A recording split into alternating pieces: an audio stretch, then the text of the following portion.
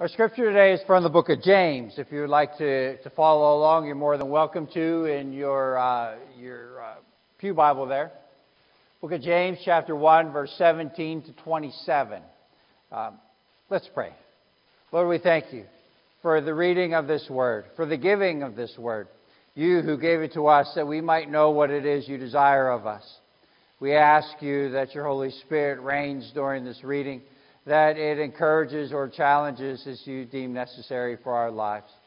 We also pray for the presence of your Holy Spirit in the expounding upon the Word, that it too is used for your glory. And Lord, anything's not from you, we pray is forgotten. We thank you for your love, for your care, for your presence. We pray in Jesus' name. Amen. James chapter 1, verse 17 to 27. Every generous act of giving with every perfect gift is from above, coming down from the Father of lights, with whom there is no variation or shadow due to change.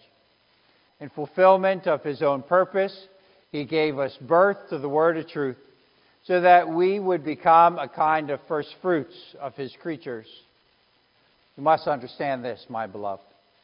Let everyone be quick to listen, slow to speak, slow to anger.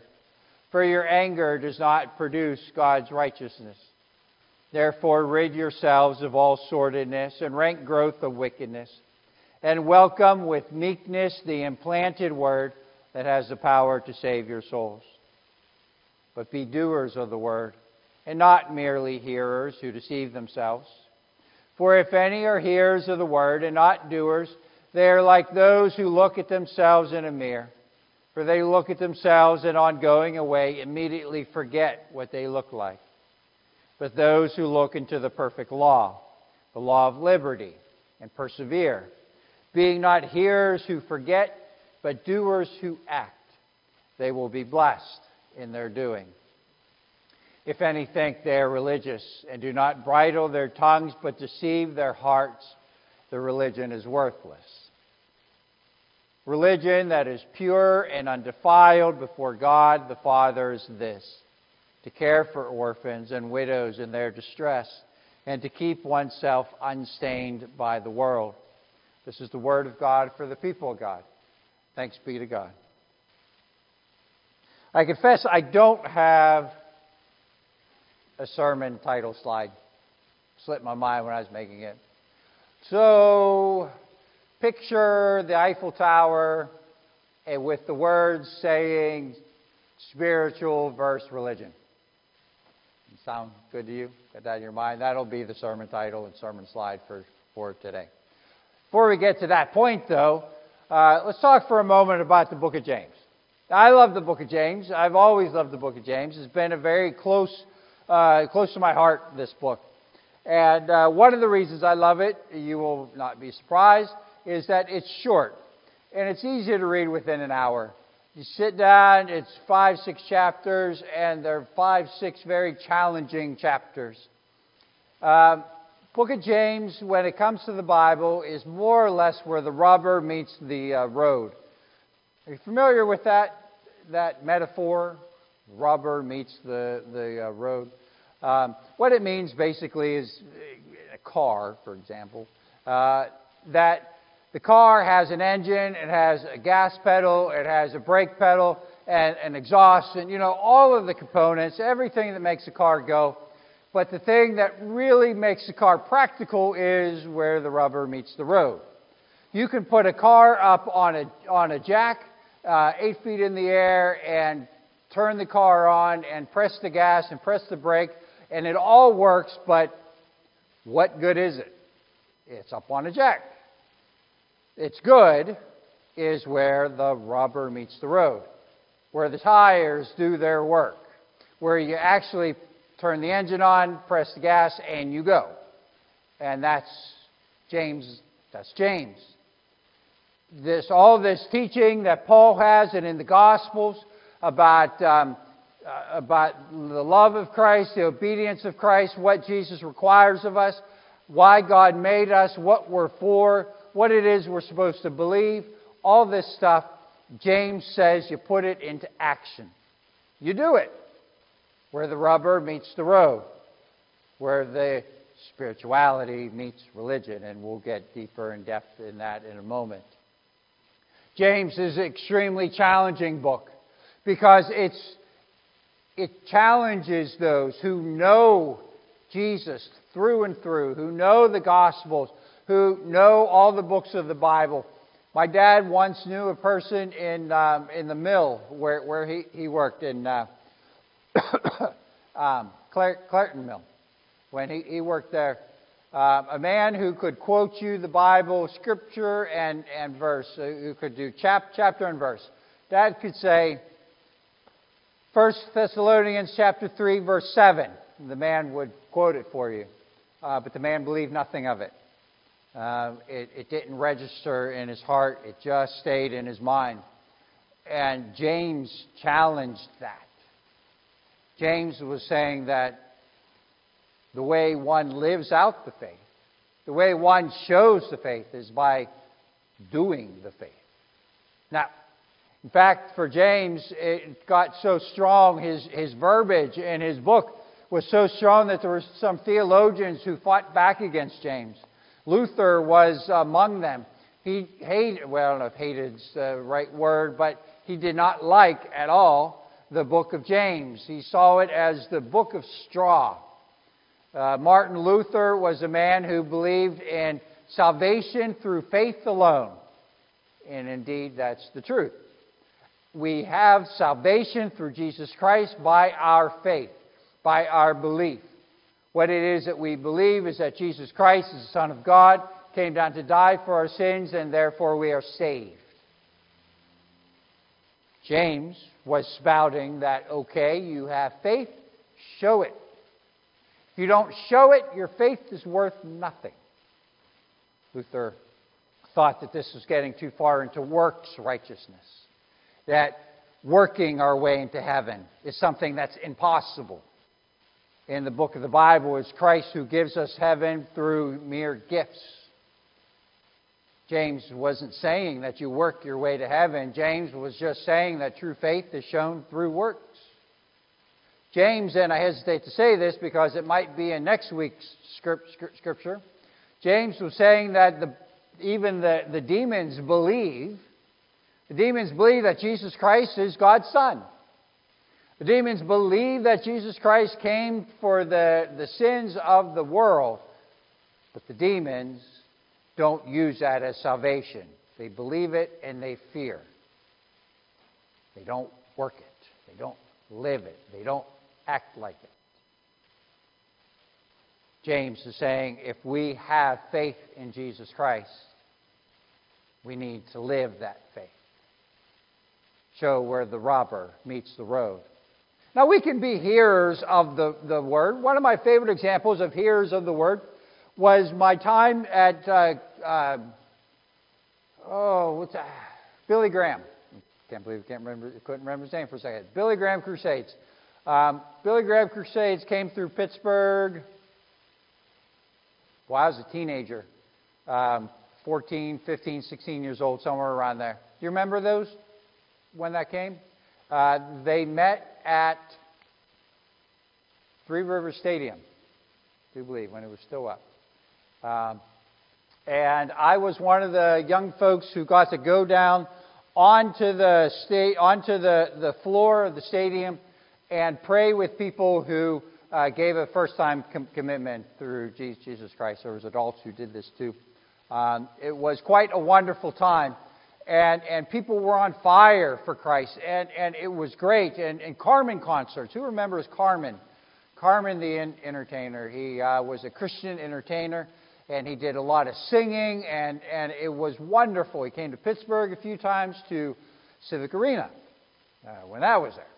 So, again, when I was a teenager. And he was great. And people were raising their hands in the air and praising Jesus and lifting Jesus on high. And there was swaying back and forth. And when they did the altar call, everyone went down. And it was fantastic. You never heard a parking garage that sounded less like the concert or less like the Billy Graham Crusade in your entire life. I can't believe he cut me off. and they would flip the bird, and they would pound on the horn. We all heard the same thing. We all praised Jesus the same way, and you never seen people so quick to cut in front of other people. They got to get home. They got to, I swear, every single one of them, their houses were on fire. They had to go home and put out the fire or save their pets. And this was my first impression of what it meant to be on fire for God. In word, but not in deed. Now, I overgeneralize. It wasn't everybody. But there was enough to make you wonder. I think it coined the phrase, have you ever heard this phrase, I'm spiritual, but I'm not religious? You hear that phrase? I'm spiritual, but I'm not religious. People might say it a lot when I say things like, you should go to church. Well, I'm spiritual, but I'm not religious. Here's what it means, at least from me, my definitions of it. That someone considers themselves spiritual when they believe that they themselves are part of something bigger. That there's something more to this world than we can see. That it's those moments where you enter a house and you feel something more about the house. You can't put your finger on it, but it feels like a chill down your back, down your spine, or it feels like a big hug, a warmth, and a joy that you can't explain. You don't know where it came from. Or a time when you're standing on the top of a mountain and you're looking at the most gorgeous view in the world, and you finally think, there's an order to this. There's a reason, a purpose for this. I can't put my finger on it. I don't know what it is, but there's more here than what I see. That's the spiritual sense of this world. That there's far more to this world than we actually see. There's a spirituality to it. Now, there are plenty of people in this world who are spiritual and not religious. And they say that they're spiritual, not religious, because what religious means then is that you take that spirituality and you put it into action. You take your life and you order it based upon the spirituality that you feel. You live according to it. You surrender yourself to it. And the reason people say that they're spiritual and not religious is because people who call themselves religious don't always do a very good job at it. Now, if religion is a working spirituality, a surrendering to spirituality, can you be religious and not spiritual? The answer is yes. James says it. You've got to find out where James says it. If any think they are religious and do not bridle their tongues and deceive their hearts, a religion is worthless. There is a religion out there that's not spiritual. It's a form of spirituality, but not an actuality of it. It's a believing that if I do the right things and not necessarily believe what is behind them, then everything's okay. I come to church on Sunday because that's what I've done for my entire life. I don't believe the things that are said. I challenge it all. It means nothing to me, but coming to church is what I've always done. It's a taking communion because everyone else is. And it's a great meal. I don't know why. A little piece of bread and a little juice. Tastes good. It's saying that you're a Christian because it makes you popular with the people you want to be popular with. Religion without spirituality is dangerous. And it's what gets us in this trouble of people saying, I'm religious, but I'm spiritual, but I'm not religious. Because religion without spirituality is nothing more than, and the word just left me, institution. It is a protecting of the United Methodist denomination and holding up the United Methodist denomination higher than Christianity itself. It is taking more pride in the fact that I am United Methodist than it is in the fact that I belong to Jesus Christ. It's saying that the United Methodist denomination is the only right way to believe in Jesus Christ, and everyone else is wrong and lost. It is protecting a denomination at the loss of a belief in Christ. Protecting an institution and letting go of that which is behind it, the Spirit. It has hurt so many people when we are religious and not spiritual. I am a Christian. Get the heck out of my way. I believe in Jesus Christ. How dare you have 13 items in a 12-item aisle? Jesus died for my sins. And I can't believe you wore those shoes without pants. James is saying very clearly that we cannot or should not have one without the other. Believing that we're part of something bigger is so important, but then living that out to the love of others is the rest of it, and as necessary as the first. C.S. Lewis had trouble believing in Jesus Christ because the institution was so big, I think. And for him, he believed in atheism until one day he finally looked and he saw the world had an order to it that he couldn't explain. It was that there were, across civilizations all throughout history, a set of rules that were normalized. Meaning the Ten Commandments, at least the last 5 of them. Thou shalt not kill, thou shalt not steal, thou shalt not commit adultery, thou shalt not envy, covet thy neighbor's wife for goods, those ones. And he asked himself, why? Why are these considered moral truths? And even up there in fact. And he started looking, and for him it led to Christ. It led to God. First it led to God, and then later to Christ. And then after that, he recognized that things needed to change. He had to then live that truth out.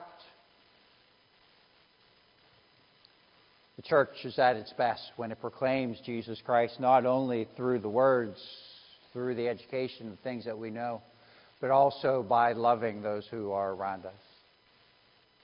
I think Jesus had it right. I think Jesus always had it right. But I think that what Jesus said, his summary of the law and the Gospels, is most beneficial when we're studying the book of James.